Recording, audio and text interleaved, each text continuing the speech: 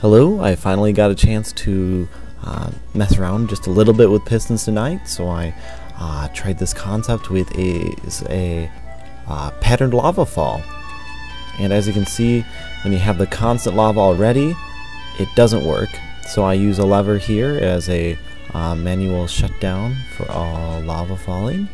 And here we'll see it start from scratch. And right now it's inconsistent, but I threw this together really quickly with some really simple circuitry, and still need to do a good bit of testing to figure out what is ideal as far as timing. But this, I think it'd be a really cool way to decorate the sides of your building. Plus, it actually does work effectively for setting enemies on fire, such as spiders trying to climb up your wall.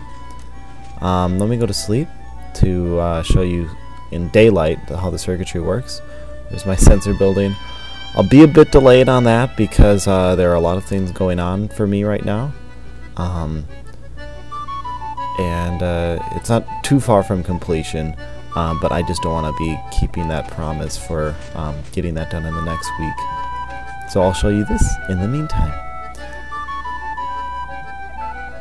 Alright, let's set this again. And as this is running, alright, this button here sends a signal.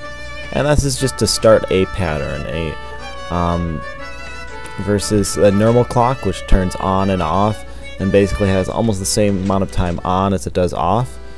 But switching between the two, by starting with a button here and doing a loop of repeaters there, it's just on for a short period of time, which is ideal because we just need it short enough to clap down on that lava and stop its flow just after it's gotten past that first block there. So that's it, but this is a really rough sketch of the overall idea. I'll be showing you plenty of more in the future regarding pistons and even other ideas.